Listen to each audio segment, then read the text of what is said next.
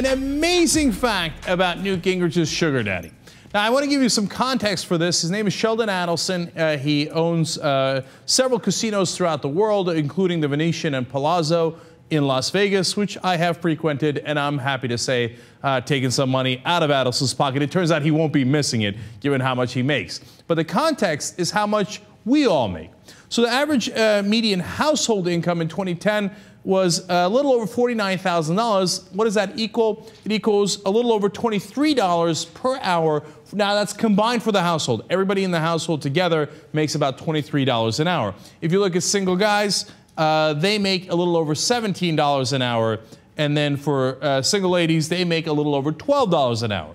So you have a sense of like, okay, 12, 17, 23.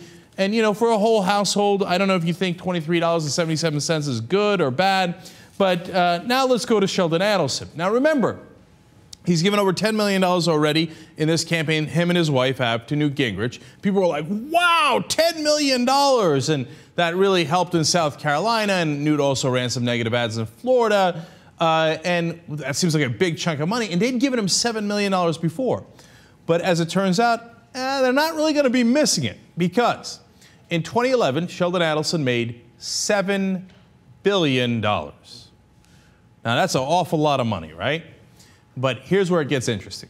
If you break it down to a 7-week day, so like meaning, let's assume he works all, 7-day week, I should say. He works all 7 days of the week, right? Which he doesn't, but let's say he does. It translates to $134.6 million a week. That's $19.2 million a day. He makes every day, whether he works or he doesn't, he wakes up, makes $19 million that day. Now, if you took that calculation and you said, let's assume he works a 40-hour week. You know, he's a really rich guy. I don't know if that means he works more, he works less, but let's assume 40 hours. You know how much he makes per hour? $3.3 million. An hour, not a day, an hour. So, the $10 million that he gave Newt Gingrich in this campaign, that's what he made between breakfast and lunch. Who cares? The other day he had a meeting with Newt in Vegas before the Nevada elections, right?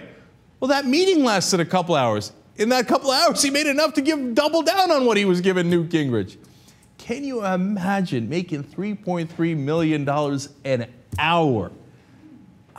I literally couldn't believe it. We had to go and do the numbers again, but it turns out it's true. Jeez, Lord mercy. You know what made me think? You got to get into the gambling business. Not on the gambling side, but on the house side.